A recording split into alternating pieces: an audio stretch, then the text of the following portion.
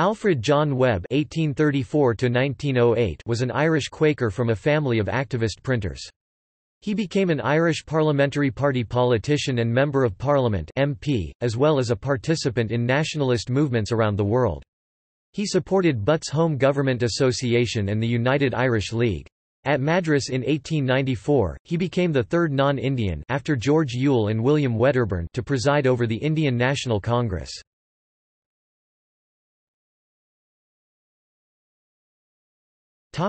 Early life.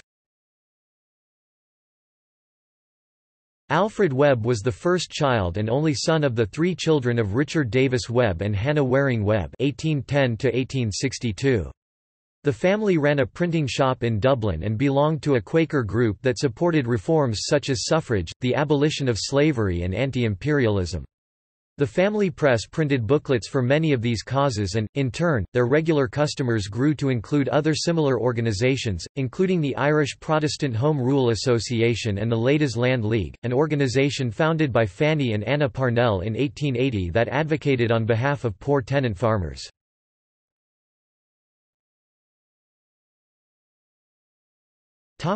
Career. Alfred Webb was interested in literature and history and began to write a compendium of Irish biography. In 1865, he began to take a more active interest in Irish politics. He was inspired by the Fenians, although he believed in non-violence, and the Fenians of that time believed that Ireland could only gain independence through an armed revolution.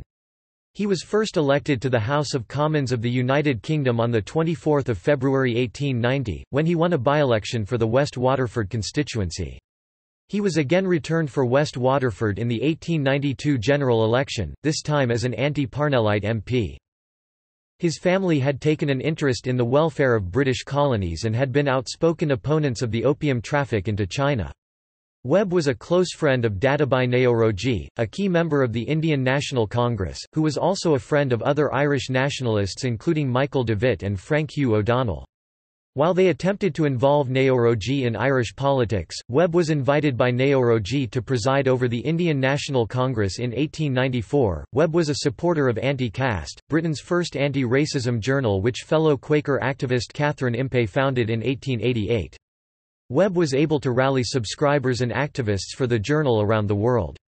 For example, although he was not a regular subscriber, Webb and Dadabhai Naoroji co-signed a letter with others to request support for a new association, the Society for the Furtherance of Human Brotherhood.